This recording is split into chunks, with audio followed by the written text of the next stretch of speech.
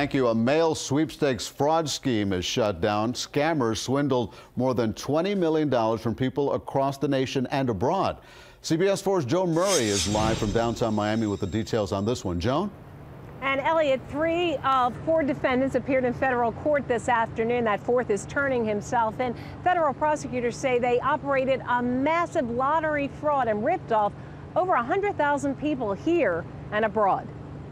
From their lavish Maui wedding to an exotic trip exploring Kenya, Matt Pisoni and his wife Serena seemed to have it all, complete with the recent addition of a baby girl. But federal prosecutors say it wasn't what it appeared to be, that Matt Pisoni helped operate a massive sweepstakes fraud. Pisoni and 3 others, Marcus Pradell, John Leon, and Victor Ramirez, were indicted on mail fraud and money laundering charges. According to the indictment, the 4 defendants falsely notified individuals by mail they had won a substantial prize and that they needed to pay the defendants a fee ranging from $20 to $50.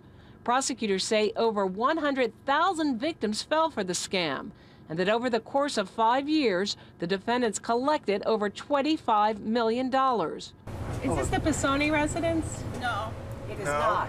Though a nurse denied it, property records and the doormat prove the Pisonis live in this Los Olas Isles home, where neighbors say the couple lived a low-key life, rarely mingling with anyone here. Because they just keep it to themselves and they're very private, so, you know, but the lady's pretty nice. They say hello. Neighbors also say they are used to the spotlight.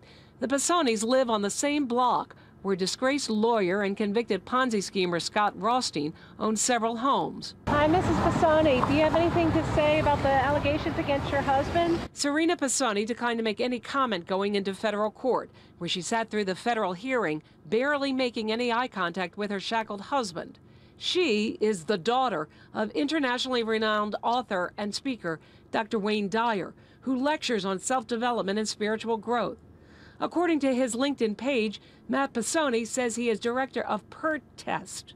He says he is owner and operator of telecom, internet, and direct marketing companies, and an investor owner in the trendy Los Olas store, The Archives. And Pisoni's lawyer and the lawyer for the other defendants did not want to comment. He asked for a continuance, so their first appearance hearing will take place tomorrow in federal court. In Miami, Joan Murray, CBS 4 News. Joan, thank you.